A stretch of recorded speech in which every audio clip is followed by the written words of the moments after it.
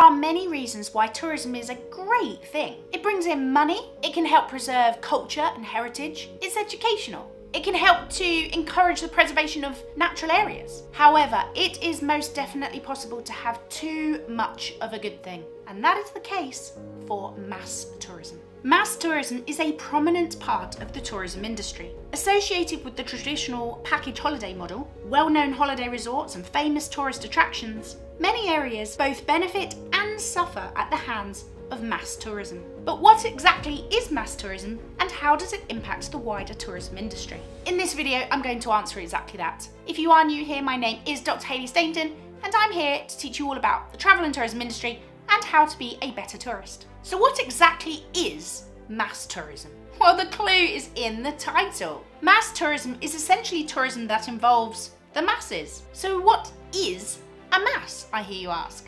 Well, that is not exactly clear, but let's just say it's usually a lot.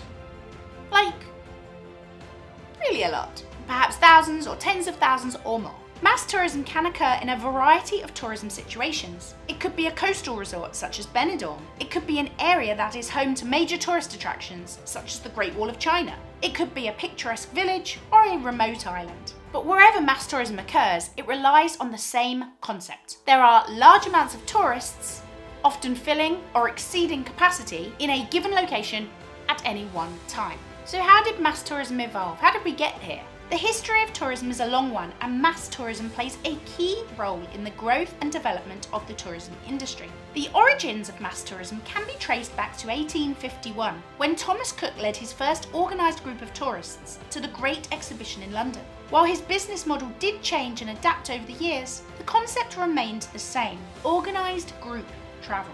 Over time, more and more people were able to travel. After World War II, people began to have more disposable income and new legislation was brought in to ensure that workers had paid holidays each year. At the same time, destinations become more developed. They developed their transport infrastructure, promoted their destination for tourism and built facilities and amenities that tourists required. Mass tourism notably developed in Western societies since the 1950s. This was the result of a period of strong economic growth. Mass tourism was first seen in Western Europe, North America and Japan, as these countries had strong economies and thus the general public were wealthier overall. Globalization has also fueled the mass tourism industry. People can find the familiar on their travels. There are less surprises than there once were. We can research our trip on the internet and watch travel shows to familiarise ourselves before we travel. The mass tourism industry really started to boom with the advent of the low-cost carrier. The average UK outbound tourist went from having a one-week holiday per year to taking a big holiday and a couple of short breaks. People who couldn't afford to go on holiday before were now being brought into the tourism market.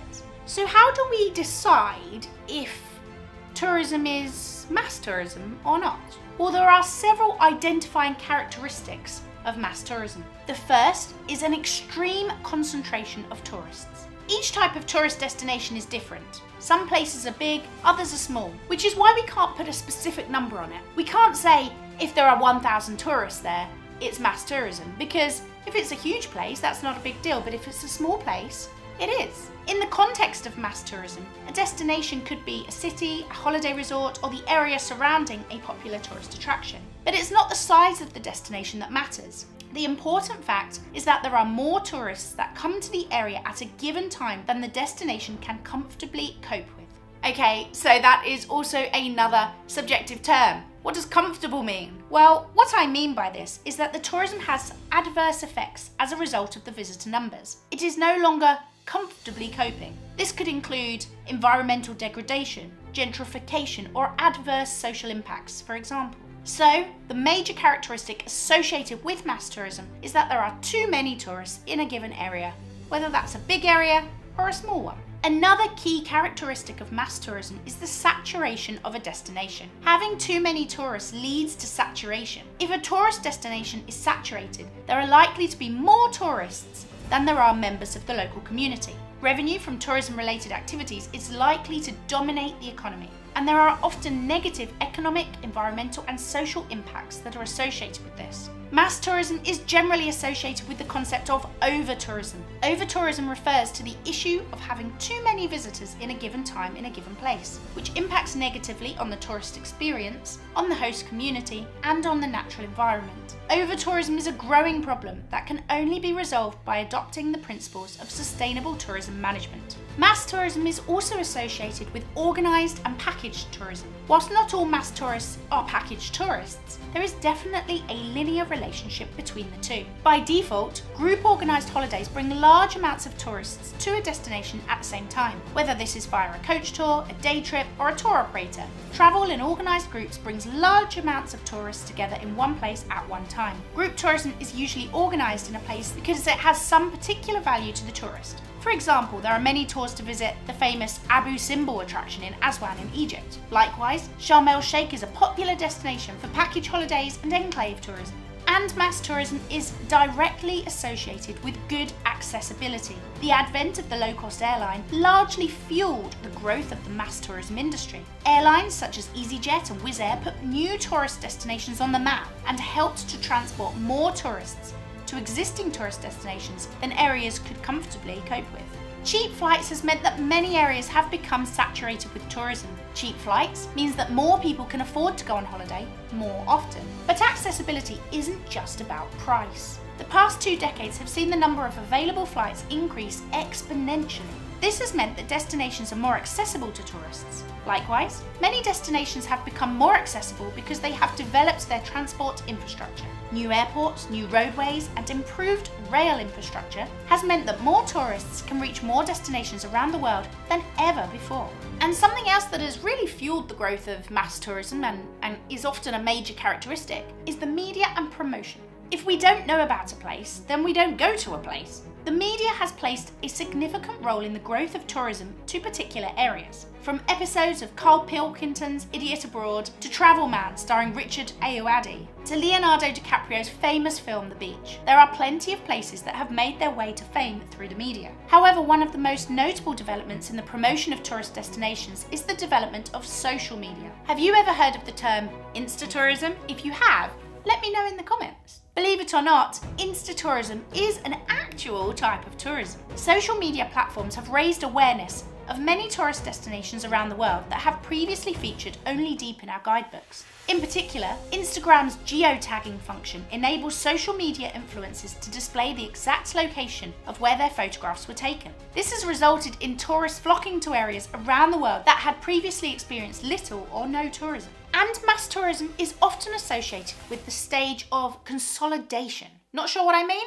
I am referring to Butler's model. Butler, in his tourism area life cycle model, outlines the way in which a destination grows and evolves. In his model, there is a clear point at which tourist numbers are at their highest. This is the time when tourism is fully developed and is starting to demonstrate some of the negative impacts that are associated with over-tourism. When tourism reaches the stage of consolidation in a destination, it's likely that it is also experiencing the concept of mass tourism. Okay, so we've talked about the characteristics of mass tourism, but what are the types of mass tourism? Enclave tourism. Mass tourism is commonly associated with enclaves. Enclave tourism is essentially tourism that takes place in a space that is segregated from the community outside. It's in its own bubble, so to speak.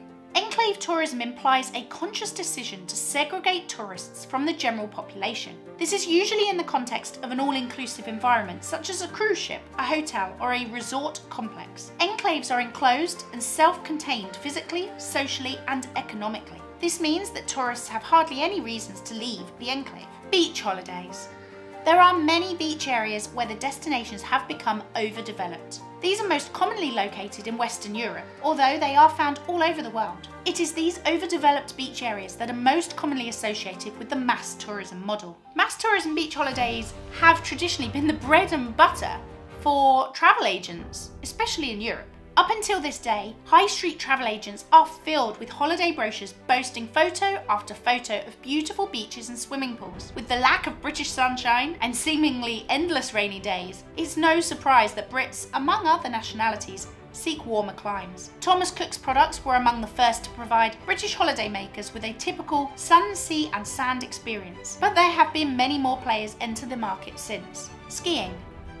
There are many ski resorts that have developed to such a stage that they can now be classified as mass tourism destinations. Popular throughout the winter months, many tourists flock to ski destinations for their holiday. This is especially popular in the Alps in Europe and the Rockies in the USA and Canada. Ski holidays are also often sold as a packaged product by travel agents, composing of flights, transfers, accommodation, and ski rental or lessons. Theme parks. Theme parks attract a large amount of tourists. Disneyland in Paris attracts around 15 million tourists each year, and Disneyland in Tokyo has approximately 18 million visitors each year. Magic Kingdom at Walt Disney Florida has more than 20 million visitors each year. Wow, that's a lot of people. People who visit theme parks also often provide a tourism boost for the local areas too. People may choose to eat in nearby restaurants and stay in nearby hotels. For example, events. Mass tourism frequently occurs when large numbers of people undertake tourism-related activities in the same place at the same time, and this is often the case with major events. From the Olympics or the Football World Cup to the Day of the Dead festival in Mexico, events attract tourists all over the world. Mass tourism caused from events can put a strain on local areas, which may not be equipped to deal with the influx of visitors. Major tourist attractions. Many tourists will travel to an area to visit a particular tourist attraction, whether this is a museum in Paris, a war memorial in Washington, or an underground cave in Jeju in South Korea. Tourist attractions are often the main appeal of a tourist destination. Major tourist attractions can attract masses of tourists, who then spend time in the surrounding area, thus making the area a mass tourism destination. Cruise. Cruise tourism is one of the most popular types of tourism. Cruises come in all shapes and sizes, and the smaller ones are obviously not examples of mass tourism. However, some cruise ships are so big that they are the size of a small city. The largest cruise ships in the world have a capacity of more than 5,000 tourists. These tourists will disembark en masse when the ship docks at various locations, causing an influx of tourists to said destinations over a short period of time. Mountain climbing. Mass tourism when climbing a mountain? Surely not. Well, actually, yes. Okay, so you're not getting thousands of tourists like you might on a cruise ship or in a beach resort. But as I explained earlier, mass tourism is not about specific numbers. It is about when the numbers exceed the capacity. Sadly, there have been many stories in recent years of capacity issues when climbing mountains. The most notable stories have been on Mount Everest, where a number of tourists have sadly died as a result of queuing at high altitude. So is there actually anything good about mass tourism? Well, yes, actually. Mass tourism makes money, and that is the #1 motivator for all destinations who allow areas to evolve into mass tourism destinations. After all, money's what makes the world go round, right? Mass tourism brings lots of tourists, and lots of tourists spend lots of money. This supports economic growth in the local area, and it enables the destination to spend or reinvest the money that is made in a way that is appropriate for that particular area. Some destinations may build more hotels, others may make financial investments. Some may spend more money on public health services or education. Mass tourism creates many jobs, and jobs help to boost the local economy as well as supporting livelihoods. Jobs can be related to tourism directly, for example, a person who is employed as a hotel waiter or a holiday representative, or jobs can be related to tourism indirectly, for example, the fisherman who catches the fish and supplies it to the hotels. But more often than not, mass tourism is associated with negative impacts of tourism. Mass tourism has gained a pretty bad reputation in recent years. If you Google the term mass tourism, you will largely be greeted with articles that discuss the negative impacts on the environment and on the society. Mass tourism creates intense environmental pressures due to the fact that such activity involves a large number of tourists in small areas. The environmental impacts of tourism include aspects such as littering, erosion, the displacement of animals, damage to flora and fauna, and a reduction in air quality, to name but a few. Mass tourism can also cause significant social impacts. Gentrification, increases in crime, loss of culture and authenticity, and cultural ignorance are just some of the ways that large amounts of tourists in a given area can negatively affect the local society. The other major problem is economic leakage. Whilst mass tourism creates significant revenue, not all of this money remains in the destination. In fact, Because mass tourism is closely associated with all-inclusive holidays and enclave tourism, it experiences more economic leakage than any other area of the tourism industry. Economic leakage is when the money raised leaks out of the area, and it's largely due to multinational chains operating within the tourism system. If you eat McDonald's, a large amount of your money will go back to America. If you buy a can of Coke, most of the money goes back to America. If you stay in a Hilton hotel, well, guess where that money's going? I think you get the picture. Ultimately, most people will view mass tourism as a bad thing at large. However, it doesn't have to be that way.